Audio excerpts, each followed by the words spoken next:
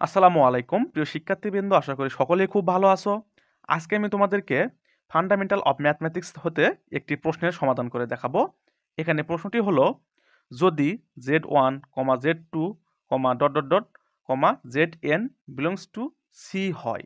তো এখানে সি এর মতো যে চিহ্নটি আমরা এখানে দেখতেছি, এটা দ্বারা আসলে বোঝায় কমপ্লেক্স কনজুগেট অর্থাৎ জটিল সংখ্যা। তাহলে এখানে কি দাঁড়ায়? Z1, Z2 এগুলো হচ্ছে জটিল সংখ্যার উপাদান, অর্থাৎ Z1, Z2 জটিল সংখ্যা। তবে দেখাও যে 1 নম্বর দেখো, modulus Z1 plus Z2 less than or equal modulus Z1 plus modulus Z2। তো এইটা দেখো, দুইটা জটিল সংখ্যার জন্য আমরা এখানে এটা করছি। যদি তিনটা জটিল সংখ্যা নিই, 2 নম্বরে দেখো বলছে modulus Z1 plus Z2 plus Z3 less than or equal modulus Z1 plus modulus Z2 plus modulus Z3। এটা হচ্ছে তিনটা সংখ্যার জন্য নিলে এরকম হবে। আমরা চাইলে 4টা সংখ্যা 5টা সংখ্যা এরকম ভাবেও কিন্তু বের করতে পারি। ঠিক আছে? তো এই প্রশ্ন সমাধানের জন্য আমাদেরকে কিছু সূত্র সম্পর্কে আগে জানতে হবে। তো চলো আমরা ওই সূত্র সম্পর্কে একটু জেনে আসি। তাহলে দেখো, সূত্রগুলো আমি এখানে লিখে রাখছি। 1 নম্বর সূত্র, z বার ইকুয়াল মডুলাস Z এর উপর কি আছে? স্কোয়ার। 2 নম্বর আছে Z1 প্লাস Z2 এর উপর বার। বার মানে হচ্ছে অনুবন্ধী, ঠিক আছে? বার মানে অনুবন্ধী বা কমপ্লেক্স। ইকুয়াল, এখানে কি হবে দেখো, এটাকে ভাঙলে Z1 বার প্লাস Z2 বার। ঠিক আছে? 3 নম্বরটা হবে কি? মডুলাস Z বার। এইটার থেকে আমরা লিখতে পারি মডুলাস Z, অর্থাৎ মডুলাসের মধ্যে যদি কোনো সংখ্যার উপর বার থাকে, বারটা উঠে যায়। 4 নম্বরে কি হয়েছে দেখো, real part of Z less than or equal modulus Z। 5 নম্বরে আমরা লিখতে পারি Z plus Z bar equal to real part of Z। এই কয়টা সূত্র আমরা খুব ভালোভাবে জানলেই সমাধানটা কিন্তু খুব সুন্দরভাবে করতে পারবো এবং সমাধানটা আমাদের কাছে খুব ইজি হয়ে যাবে। তো চলো আমরা সমাধানে যাই। এখানে লক্ষ্য করো, আমরা 1 নম্বরের সমাধান এখানে শুরু করব। এখানে modulus Z1 plus Z2 whole square equal আমরা লিখতে পারি Z1 plus Z2 into Z1 plus Z2 বার। এটা কিভাবে লিখতে পারি দেখো, এটা কিন্তু আমরা 1 নম্বর যেই সূত্র, সেই সূত্র অনুসারে এটা লিখতে পারি। এখানে লক্ষ্য করো, এই যে এটা কি আছে? মডুলাসের উপর স্কোয়ার আছে। তাহলে এখান থেকে আমরা এটা কি লিখতে পারি? মডুলাসের উপর যদি স্কোয়ার থাকে, তাহলে দেখো এই যে জেটের উপর স্কোয়ার আছে না, তাহলে জেডটাকে কি লিখছে? একবার ফাঁকা আর একবার জেটের উপর বার আছে। তো এই পুরোটা অংশটাকে আমরা যদি জেড বিবেচনা করি, তাহলে দেখো একবার এটা ফাঁকা আর একবার এটার উপর কি বার। ঠিক আছে? এভাবে আমরা কিন্তু লিখতে পারি। তো দেখো পরবর্তীতে কি হবে। দেখো আমি বাম পক্ষ যেটা লিখছি, বাম পক্ষ কিন্তু একেবারে শুরু থেকে শেষ পর্যন্ত যা লিখছি ওইটাই থাকবে। ঠিক আছে? তাহলে এখানে দেখো দ্বিতীয় লাইনে আমরা কি করছি, এটা যা আছে তাই থাকবে, ইকুয়াল এটাও যা আছে তাই থাকবে। এখানে কি করছি দেখো, এখানে কিন্তু এটার উপর বার আছে, তাহলে বারটাকে ভেঙে দিয়ে আমরা কিন্তু এভাবে লিখতে পারি 2 নম্বর সূত্র অনুসারে। এই দেখো, এখানে যদি বার থাকে, তাহলে বারটাকে ভেঙে দিয়ে আমরা কি করছি? Z1 bar plus Z2 bar, same to same. এখানে Z1 বার প্লাস হচ্ছে Z2 বার, ভেঙে কিন্তু আমরা এটা লিখতে পারছি। আর পরবর্তী লাইনে দেখো, এটা যা আছে তাই থাকবে। আমরা এখানে কাজ করব, এটা দিয়ে এই পুরোটা দিয়ে এটাকে গুণ করে দেবো। তাহলে কি হবে? এটা দিয়ে এটাকে গুণ হবে, আবার এটা দিয়ে এটাকে, এটা দিয়ে এটাকে, এটা দিয়ে এটাকে। দেখো তাহলে আমরা এখানে কি করছি লক্ষ্য করো, Z1 দিয়ে আমরা Z1 বারকে গুণ করছি, তাহলে লিখবো Z1 বার। যেহেতু এটাও প্লাস এটাও প্লাস, সবগুলো প্লাস, চিহ্ন সবগুলো প্লাস হবে। ঠিক আছে? Z1 দিয়ে আবার Z2 বারকে গুণ করবো, তাহলে Z1 Z2 বার। এবার এটা দিয়ে এটাকে দেখো, তাহলে Z2 আর হচ্ছে এটা Z1 বার। এটাকে একটু সাজাই লিখছি, Z1 বারকে সামনে লিখছি আর Z2 যা আছে তাই রেখে দিছি। কারণ এটা দিয়ে এটাকে গুণ করবো, তাহলে Z2 ইন্টু Z2 বার। ঠিক আছে? আশা করি এতটুকু বুঝতে পারছো। তো এরপরে আমরা এখন কি করবো দেখো, লক্ষ্য করো, এটা তো যা আছে তাই থাকবে সব সময়। তাহলে এখানে এইটাকে কি করতে পারি? Z1, এটাও Z1 এটাও Z1। ঠিক আছে? তাহলে যেটা একটা ফাঁকা আছে আর একটার উপর বার আছে, তাহলে আমরা কি করতে পারি? স্কোয়ার করে দিতে পারি 1 নম্বর সূত্র অনুসারে। তাহলে এটাকে স্কোয়ার করে দিলাম। দেখো এই যে এটাকে, এটা ফাঁকা, এটার উপর বার আছে, তাহলে আমরা কি করতে পারি? মডুলাস দিয়ে তার উপর স্কোয়ার দেবো। তাহলে এখানে মডুলাস দিয়ে তার উপর স্কোয়ার করে দিছি। আর এখানে কি করছি দেখো তো, এটা যা আছে তাই রাখছি। এইটার উপর কি করছি? এখানে একটু এটাতে কাজ করছি। দেখো এটার উপর বার দিয়েছি আর এই বারটাকে উঠাই দিছি। কেন এবং কিভাবে হইলো সেটা দেখো, এখানে একটু তোমাদেরকে বুঝাই দিই। তো দেখো আমরা কি করছি, এখান থেকে এই লাইন পাবো। দেখো এটার উপর যেহেতু বার দিছি, দেখো যা আছে আমি তাই এটা লিখে নিলাম। এখন বার যে উপরে বারটা দেওয়া আছে এটাকে ভেঙে এটার সাথেও দেবো, এটার সাথেও ভেঙে দেবো। দেখো তাহলে এটা বারটা ভেঙে দিচ্ছি, এইটা Z1 এর উপর দিচ্ছি, Z2 এর উপর একটা বার ছিল, এটা যেহেতু উপর একটা ভেঙে আবার Z2 এর উপর গেছে। তো আমরা এটা কিন্তু সবাই জানি যে দুইটা বার একসাথে থাকলে সেটা কি হয়ে যায়, বারবারে মানে এই দুইটা বার একবারে আউট হয়ে যায়, তো বার আর বারে কেটে যায়। তাহলে এটার উপর কিন্তু আর বার থাকবে না, এটার উপর শুধুমাত্র একটা আছে, তার মানে এটা থাকবে। তাহলে কি দাঁড়ালো দেখো তো, এই Z1 এর উপর একটা বার থাকলো, আর Z2 এর উপর যেটা কেটে গেল আর থাকবে না কিছুই, তাহলে Z2 ফাঁকা। তাহলে দেখো তো এইটা আর এটা কি সমান, একই জিনিসই না, Z1 এর উপর বার আর Z2 ফাঁকা, এখানেও ফাঁকা। তাহলে এখান থেকে আমরা এখানে আসতে পারি বা এখান থেকে এখানে যাইতে পারি, ঠিক আছে? এভাবে কিন্তু আমরা এটাকে লিখবো। তাহলে এইটা কি হবে দেখো তো, Z2 ফাঁকা, Z2 এর উপর বার আছে, তাহলে Z2 এর উপর আমরা কি লিখবো, স্কোয়ার দেবো, মডুলাস দিয়ে Z2 এর উপর স্কোয়ার দিয়ে দেবো, তাহলে কিন্তু ওটা হয়ে যাবে। এখন পরবর্তী লাইনে আমরা কি করব দেখো, এখানে দেখো সমান চিহ্নের এ পাশে এটা তো যা আছে তাই থাকবে, এ পাশে দেখো Z1 এর উপর, Z1 বারের উপর কি, সরি Z1 বার না, মডুলাস Z1 এর উপর স্কোয়ার প্লাস এই যে এ অংশ এবং এ অংশ, এইটা নিয়ে আমরা এখন কাজ করব, ঠিক আছে? তো সূত্রটা আগে দেখো, তাহলে ওটা ক্লিয়ার হবে।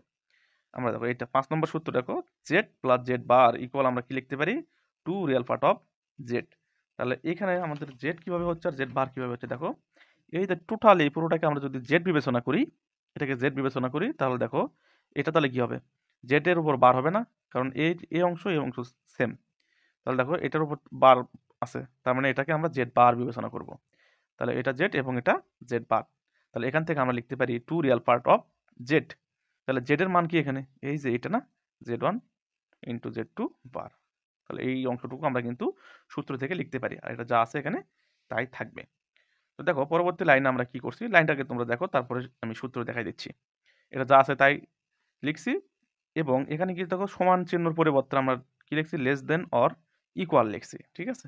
এটা যা আছে তাই লিখছি, এবং এখান থেকে আমরা কি করছি, এইটাকে পরিবর্তন করে আমরা লিখছি 2 যা আছে তাই রাখছি, এতটুকুর মান আমরা পরিবর্তন করে লিখছি মডুলাস Z1 Z2 বার, আর এটা যা আছে তাই লিখছি। তো এখান থেকে কিভাবে পরিবর্তন হয় এখানে আসলাম, এটা তোমাদেরকে এখন আমি দেখাবো।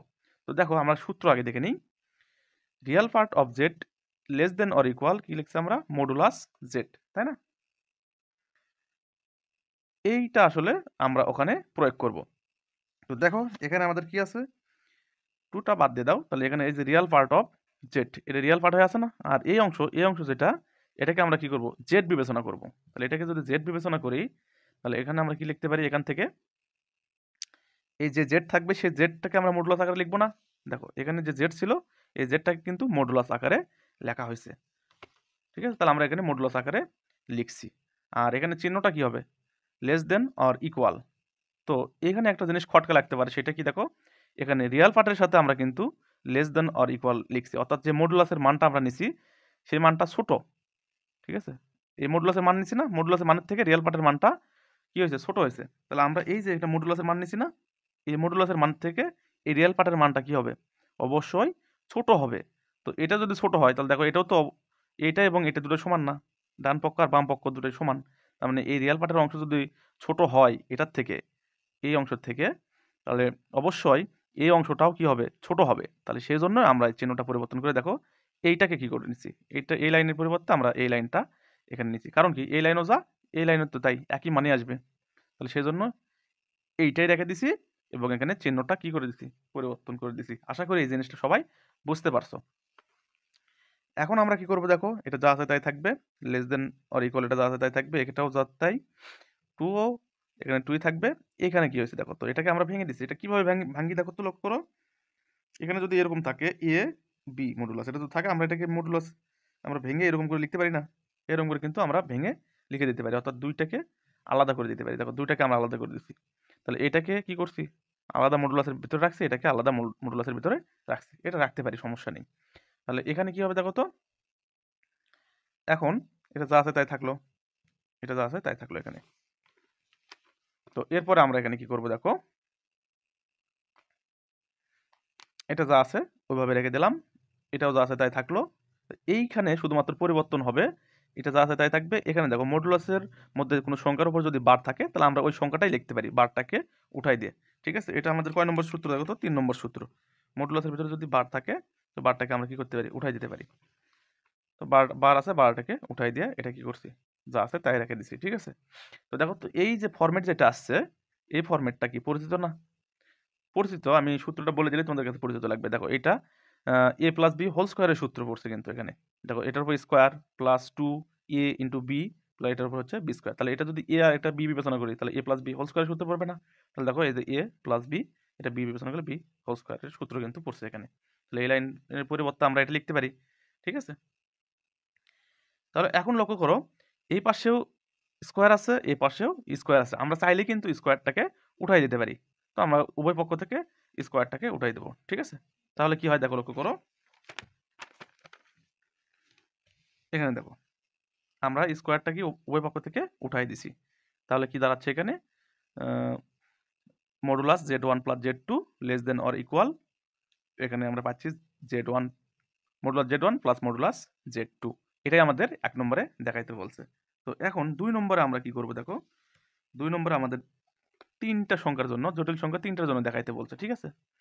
তো 2 নম্বরের উত্তর যখন আমরা করব, দেখো প্রশ্নটা যদি ভিন্নভাবে আসে, শুধুমাত্র 2 নম্বরই চাই, 2 নম্বরে যদি আমাদের কাছে প্রশ্নটা চাই, তাহলে সেক্ষেত্রে আমাদের 1 নম্বরের জন্য যতটুকু করলাম ওইটুকু অংশ আমাদের করতে হবে, ঠিক আছে। কিন্তু যদি এরমভাবে চাই তাহলে আমাদের কি করতে হতো, এরমভাবে যদি সরাসরি যা আছে তাই যদি চাই তাহলে আমরা তো যেভাবে দেখা দিচ্ছি ওইভাবেই হবে। আবার যদি শুধুমাত্র 1 নম্বরটা চাই তাহলে এই যে অংশটুকু এতটুকু পর্যন্ত আমাদের দেখা দিলেই হয়ে যাবে, ঠিক আছে, এতটুকু পর্যন্ত দেখা দিলেই হয়ে যাবে। শুধুমাত্র যদি এরকম 2টা প্রশ্ন একই সাথে থাকে অথবা শুধুমাত্র 2 যদি চাই তাহলে সেক্ষেত্রে আমাদের একটাও করতে হবে, মানে একের আনসারটাও আমাদের দেখাই দিতে হবে, ঠিক আছে। আর যদি 1 নম্বর 2 নম্বর দুটোই যদি একই সাথে থাকে তাহলে তো আমি যেভাবে দেখাই দিচ্ছি এভাবে হয়ে যাবে, কোনো সমস্যা নেই, ঠিক আছে। তাহলে 2 নম্বরের জন্য আমরা সমাধান কি করবো দেখো, Z1 Z2 Z3 এটা মডুলাসের মধ্যে থাকলো, এটা সমান আমরা কি লিখতে পারি দেখো, এটা সমান লিখতে পারি এই Z1টাকে আমরা কি করছি ফাঁকা রাখছি এবং এই দুটাকে একত্রিত করে একটা মান বিবেচনা করে নিচ্ছি, ঠিক আছে, একটা মান বিবেচনা করে নিচ্ছি। কারণটা কি দেখো, এই যেটার সাথে আমরা একটু মিলাবো, ঠিক আছে। তো দেখো এটার সাথে মিলালে কি হয়, এটা যা আছে বাম পক্ষে তাই থাকলো। তো এটার সাথে মিলালে কি হবে, এইটা সমান আমরা কি লিখতে পারি, লেস দেন অর ইকুয়াল এই অংশ, তাই না, এই অংশ লিখতে পারি লেস দেন অর ইকুয়াল। তাহলে দেখো এর জন্য আমরা কি করছি, এটা ফরম্যাটটা কিভাবে করলাম, এটা Z1 আর এই যে টোটাল এইটুকুর মান আমরা কি করতেছি Z2 বিবেচনা করতেছি, ঠিক আছে।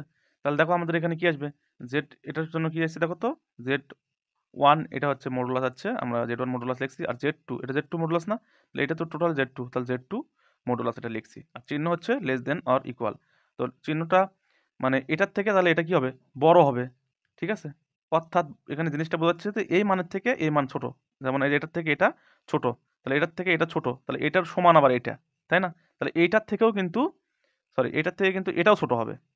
এটা যদি ছোট হয় এই মানের থেকে, যদি এই মানটা কি হয় ছোট হয়, তাহলে অবশ্যই এটার থেকে এই মানটাও ছোট হবে, কারণ এটাও যা এটাও তাই সমান সমান একই জিনিসই, তাহলে এটাও কি হবে, ছোট হবে। তাহলে আমরা সেই জন্য লেস দেন অর ইকুয়াল এই মানটা এখানে লিখে দিতে পারতেছি, ঠিক আছে।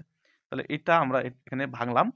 পরবর্তী লাইনে কি হচ্ছে দেখো তো, এটা যা আছে রাখলাম, এটাও যা আছে তাই রাখলাম। তো এইখানে কি কাজ হয়েছে দেখো তো, এটা তো যা আছে এই যে এই অংশ আর এই অংশ তো মানে এটা আর এটা কিন্তু সেম সেম হয়ে আছে দেখো, কারণ এখানেও মডুলাসের ভিতরে 2টা সংখ্যা আছে, এখানেও মডুলাসের ভিতরে 2টা সংখ্যা আছে। এখানে কি আছে Z1 Z2, সেই জন্য এখানে Z1 Z2 আছে, আর এখানে কি আছে Z2 Z3। তাহলে এই মডুলাসকে উঠাই দিলে আমরা কি পাবো, লেস দেন অর ইকুয়াল আমরা পাবো হচ্ছে এই Z2 মডুলাস থাকবে প্লাস Z3 মডুলাস থাকবে। তো দেখো এখানে লক্ষ্য করো আগে থেকেই লেস দেন অর ইকুয়াল কিন্তু হয়ে আছে, ঠিক আছে। মানে এই মান তো আগে থেকেই বড়, তাই না, এই মান আগে থেকে বড়, তখন এটাকে আবার ভাঙবো তখন এটাও বড় হবে, তার মানে এটা যাই করি এটার থেকে বড় হবে। তাহলে আমার তো এখানে বড়ই লেখা আছে, ঠিক আছে। তাহলে চিহ্নটা কিন্তু আর কোনো পরিবর্তনের প্রয়োজন পড়লো না, যা আছে তাই থাকলো। তো এখানে সাইড নোটে লিখে দিতে পারো যে এটা ওই যে 1 নম্বরের সমাধান থেকে, ঠিক আছে, এটা সাইড নোটে লিখে দিতে পারো। তো এটাই তো আমরা 2 নম্বরের জন্য চাইছে, এটাই কিন্তু চাইছে, ঠিক আছে। তো এতটুকু দিলেই আমাদের কিন্তু হয়ে যাবে, ঠিক আছে। তো এখানে প্রশ্ন 1 নম্বর চাক বা 2 নম্বর চাক যেটাই চাক আমরা কিন্তু উত্তর এখন করতে পারবো। আশা করি এই প্রশ্নে আর কারো কোনো সমস্যা নেই। তারপরেও যদি কারো কোনো সমস্যা থেকে থাকে অবশ্যই কমেন্ট করে কমেন্ট বক্সে জানাই দেবা। ধন্যবাদ।